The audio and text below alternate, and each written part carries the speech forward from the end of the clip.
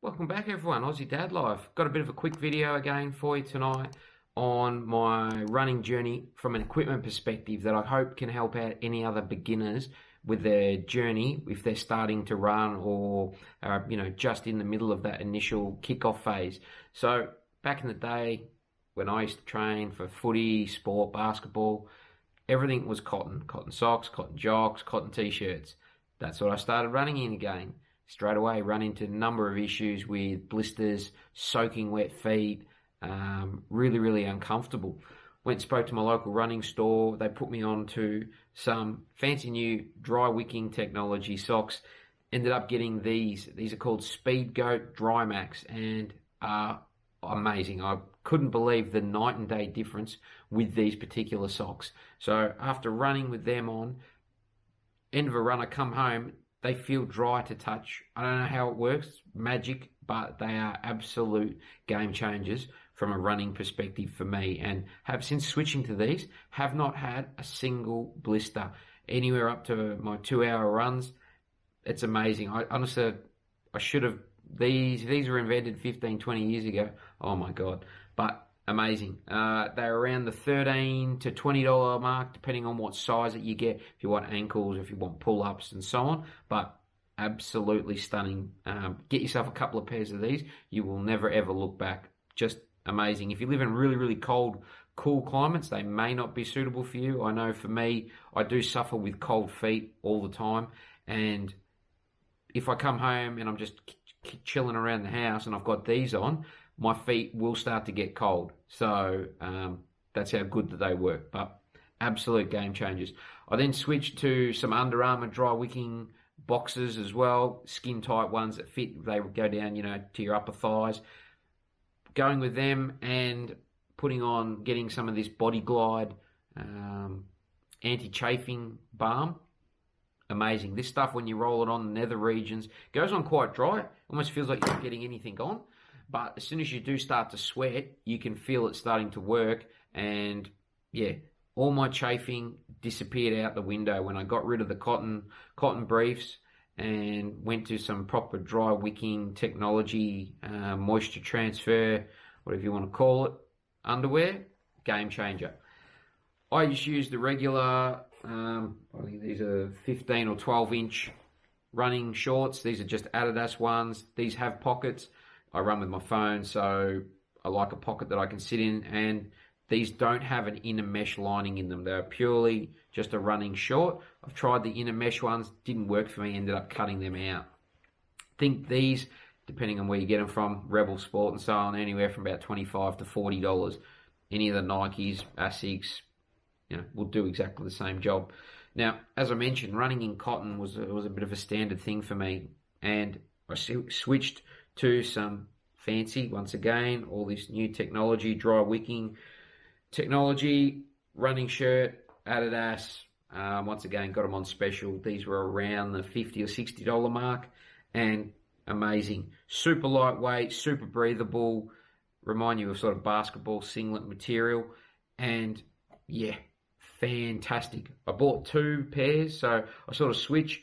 That's a short sleeve one. I also got a long sleeve. Now, the reason I got a long sleeve was because I was running at night and early morning. I wanted to be able to run on those sort of cooler days.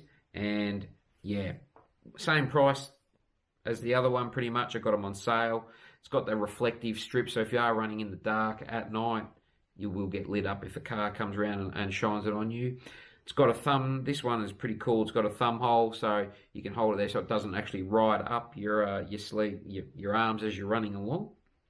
And once again, just absolute game changers. I wear this when I'm running if it's going to look like it's raining or it is raining with my 2XU light speed running jacket. Gives you a bit of a barrier between your skin and the running jacket so you don't get that sweat up, and you stay really cool and comfortable when you're running.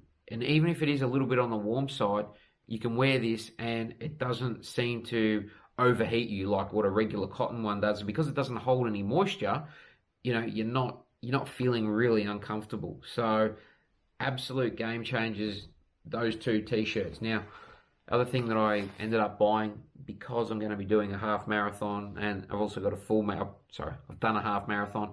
but I've got a full marathon coming up in November. Ended up buying hydration backpack. So ended up getting a Salamon Active 8. Came with these particular drink bottles, something I'd never seen before. Flexible, half-litre jobs. Easy, just chew on the bit. Suck, away you go as you're running. Plenty of room in the back for me to put my running jacket if it's going to rain. Spare keys. Lots of pockets for gels. And comfortable.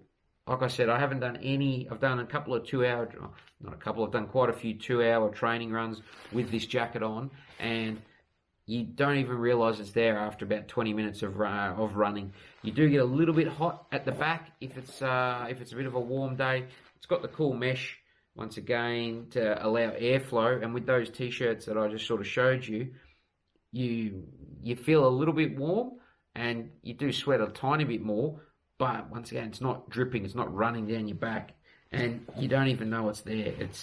I can't believe how I haven't had any chafing, any rubbing. The only thing that I do have to upgrade is my hat. This is really old running hat. I don't like to run with anything. I get really, really hot head when I'm running, so I've just been using this. But once again, this is all old school cotton. There's a lot better technology and material for breathing, because I know I do sweat quite heavily into the headband when I'm running. So that's it from a clothing perspective. It's amazing how you go from pure cotton to dedicated manufactured material. That is just mind-blowing. How you run, you'd come back and you'd finish and you feel crappy, sore, sweaty, chafed, to this stuff where you can go for a 2-hour run and feel perfectly fine. The last one that I ended up getting was a set of these Asics, what are they called? Evo Ride 2s. Now, I've had these for just under 600 Ks so far, and they look amazing. Most of the running I do is on dirt, dirt walking trails or bitumen. Obviously, not a hardcore trail runner shoe, but feel amazing. Nice and light. No idea of what the stack, height, drop, and all of that is, but they work. They're nice and cool to run in. Laces do up, they stay done up. I only do a single knot, and I haven't had them come undone at all. And if you look at the toe, I'm a big guy, I'm 94 kilos. That's a fair bit of weight punching through a shoe. The tip of the shoe hasn't come off. Nothing has come away. The shoe looks brand new. It's a bit dusty at the moment, but if you throw them in the wash or they get wet and they clean up, they look amazing for something that's done that many kilometers. And I'm absolutely wrapped with the money that I spent on them to get these. So that's pretty much it from an equipment perspective. I hope that's helped any of the beginners out there. If they're looking, spend $200, get yourself some good socks, jocks, and t-shirts, and you'll be so much more comfortable when you're running and so much more injury-free. Anyway, thanks again for watching Aussie Dad Life. If you could subscribe, leave me a comment, and I'll catch you on the next video. Cheers.